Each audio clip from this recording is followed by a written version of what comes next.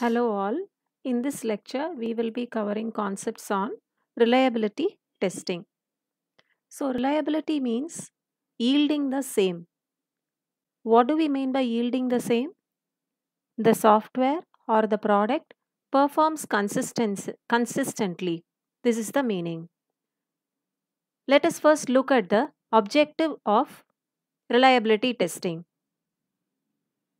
To evaluate product's ability to perform its required functions for a specified period of time or number of iterations. What do we mean by this? So, we are going to check if the product can perform well even though it is being repeatedly given the same task of doing it. Say, for example, querying a database continuously for 48 hours. This is not going to happen in a real time scenario, but we are going to test it to ensure that it is behaving correctly. Okay, and performing a login operation for 10k times. Imagine 10k times login operation. We are checking the behavior of the software. By doing this, we are checking the behavior of the software. Now, there are two different things that we should understand. One is the reliability of the product. One is the reliability of the product. The next one is the reliability testing. We should understand that both are completely different worlds. The first one, reliability of a product, that is, we are talking about a reliable product. Reliable product. What do we mean by a reliable product? The product is developed using sound technique. It has a good discipline. It is developed using robust processes. It has a strong management. And finally, it is a quality product. Here, quality means encompasses all qualities. Okay, we are talking about all holistic, all qualities we are talking of the software. So, such a product is only called as a reliable product. And how to achieve this reliable product, how to get this reliable product, we have already learned this in the software engineering course. Okay, so using defined engineering processes that we have already learned, SDLC. And then reviewing the work products at each stage. At each stage, I will review the product that is obtained at the each stage.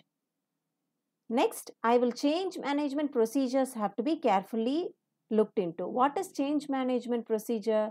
Usually, problems or defects crop into a product or a software only when changes are done to certain modules. Initially, the modules will be working well, but when some feature is introduced or some modification is done in a module, then problems crop up. So, there should be certain change management procedures to cover these. Then we have the review of testing coverage. Review of testing coverage is another important thing where we should closely watch whether all the test coverage is performed. The last criteria is ongoing monitoring of the product. After the product is released, it is important for us to check if the defects crop up and then attend to it, fix the issues. So, this is how the reliability of the product is ensured. Now, let us look into the second world, which is reliability testing. Reliability testing does not produce a reliable product. This is a very important thing that we should remember. Reliability testing does not produce a reliable product. Instead, it outputs a reliability tested product. I am going to have a reliability tested product. So, what am I going to do here? Instead of doing all of these, I am going to perform tracking of defects. What am I going to do in reliability testing exactly? Tracking of defects. This is what is done in the reliability testing. Okay, and at each stage, there is an accepted number of defects. These many defects are allowed at this stage. So, there is some expectation or the requirement that is placed by the software product organization when the product engineering begins. So what am I going to do? I am going to check the actual number of defects against the expected number of defects, accepted number of defects. Okay, what am I going to compare here? Actual defects versus accepted defects, accepted number of defects. This is exactly what I mean by telling defect tracking. Okay, now look at this graph. So, this dotted line is the reliability criterion, which is the accepted defects, reliability criterion. But here, this is actually the defects that we are getting. Okay, so initially when we start the reliability testing, here is the number of defects. But when we go on testing it repeatedly, it decreases and reaches towards the reliability criteria. When it meets the reliability criteria, we say that it has undergone a smooth progress is seen here. This is a smooth progress. Why is it a smooth progress? Because it is continuously decreasing smoothly. The curve is smooth. Okay, now look at this figure. Instead of smooth progress, here we see some spikes. What are these spikes? As we say, this is the defects. So, initially the defects were high. It gone down. It went down. Again, it has increased. There is a spike in the number of defects. Why is it increased? Defects have to actually decrease. In between, it is increasing, and we should understand the reason why it is increasing. This is a very important thing to analyze here in this graph. Okay, so here we have spikes, and this means the number of defects are increasing randomly in between. This should not happen. So we should identify the reason behind the spikes as well. Let us now look at this figure. Here we see that we are going to compare the performance with the reliability impact. Why should I compare the performance? As we said earlier, here this is the reliability criterion. This is the reliability criterion. Okay, this is the reliability criterion. Now, what is this? This is the number of defects. As we are seeing, it is almost smooth, it is decreasing, it has come almost near to reliability criterion. We are okay with it. But look at the performance. Response time. Performance is nothing but response time in this graph. Okay, look at the response time. It has gone up. Response time should be lesser actually. What happened? As the defects are decreasing, the response time has gone up. Again, it has decreased, and when we reach the reliability criterion, it has again increased. So what happened is, you are actually having a trade-off with the performance. You are not bothered about the performance, but you are bothered about reducing the defects. So there is a problem here. So we need to always check performance parallelly when we are checking reliability, when reliability testing is performed. Okay, the next important thing to consider here in reliability testing is resource utilization.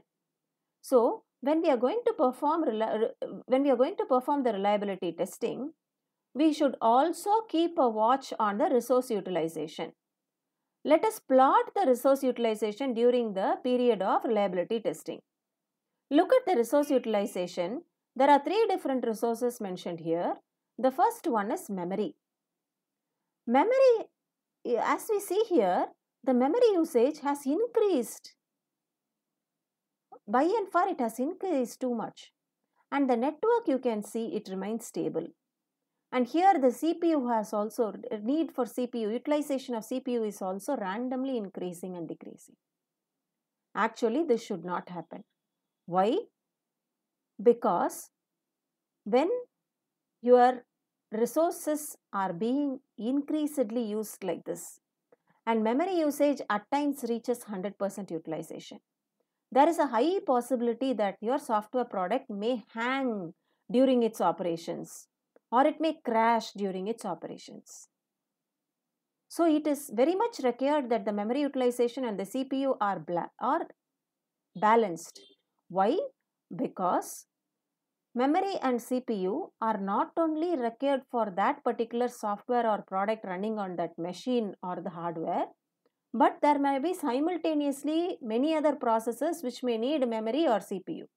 So that is the reason, right? So these are some important things to keep in mind when we are doing reliability testing. Expressing reliability defect charts. So finally, when we have to produce the results for reliability testing, we need to present them as charts. So these charts should have these three main things. First one is mean time between failures. The second one is failure rate. Third one is mean time to discover the next K faults. So time between failures, okay. So for the first and second failure, there is a time T1. For the second and third failure, time T2. So these differences, they are averaged. And if the product fails, say for every 72 hours, then according to that, what we are going to do, the action taken is important. So this is how the charts are done. The next one is failure rate. It is provided as a function that gives the number of failures occurring per unit time. So per unit time, if you can show this in a graph, that is well and good. Next one is mean time to discover next K faults. So let us say 5 faults. For the next 5 faults, if you can find it within so many seconds, then that is mean time to discover the next K faults. Got it? So now, what is the outcome of this reliability testing? So finally, what should be your product? Reliability tested product. Okay, your reliability tested product should possess the following features. What are these features? No errors or very few errors from repeated transactions. If I am going to make bank transactions 10,000 times, how many errors will occur there? There should not be any errors. The next one is zero downtime. Downtime means your software crashes. So zero downtime is the second requirement. Third one is optimum utilization of resources, because you are going to keep a watch on resources when you are doing reliability testing. Consistent performance and response time of the product. So performance and response time should be kept in mind when you are doing reliability testing. No side effects after the repeated transactions are executed. So these are not checked in many of the testing phases of the software. So reliability testing is very, very important, because these kinds of resource utilization are not checked anywhere in the software. So reliability testing is very important. Thank you.